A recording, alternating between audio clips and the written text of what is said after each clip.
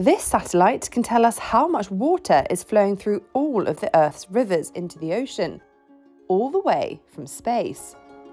NASA is launching an international satellite mission that will conduct the first global survey of the world's surface waters, helping shed new light on the mechanics and consequences of climate change. Hey, look, I can tell you for any big river system in the world, I can tell you how much water is coming out of that right now.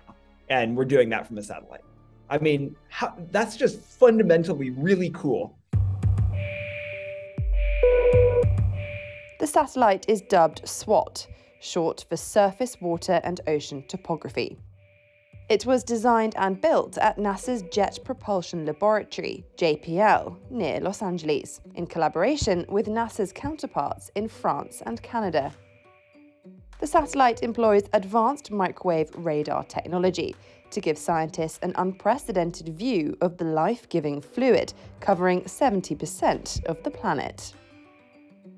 Researchers say the data will enhance ocean circulation models, bolster weather and climate forecasts, and help manage scarce freshwater supplies in drought-stricken regions. NASA's SWOT freshwater science lead Tamlin Pawlowski explains. So the big difference with SWOT is we're going to take this sort of static estimate where we can say, this is probably about how much water there is total in the world's lakes. And we're going to be able to make that, first of all, dynamic. We're going to be able to see when it's higher or when it's lower, and we're going to be able to make it much more granular. So we're going to be able to say, here's how much water there is, not just for the whole world, but also for individual regions and individual lakes and reservoirs and rivers.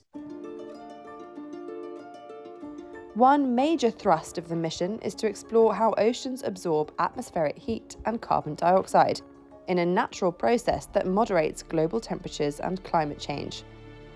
This will help scientists learn more about the effects of rising ocean levels on coastal areas, says NASA Jet Propulsion Laboratory scientist Ben Hamlington. So one of the things SWOT is going to do is it's going to get us closer to the coast than what we've had with other satellite observations. So a lot of the satellites we have difficulties measuring in the coastal zone because of the type of technology that's used. The radar pulses that we typically rely on can get contaminated by land versus ocean. SWOT's going to make a big advance there. It's going to push us closer to the coast and allow us to see that interface, that land-ocean interface, a little more closely and directly. Freshwater bodies are another key focus of SWOT.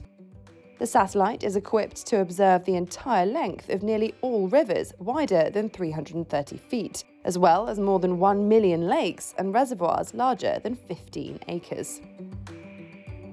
Taking inventory of Earth's water resources will enable researchers to better trace fluctuations in the planet's rivers and lakes during seasonal changes and major weather events. Satellites don't last forever, but 3 years of data, that's going to tell us what's the state of the planet right now.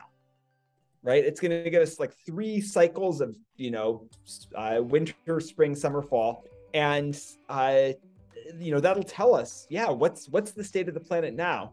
And so as the climate changes and the way we use land and water changes, we'll be able to use that as a baseline to compare against in the future.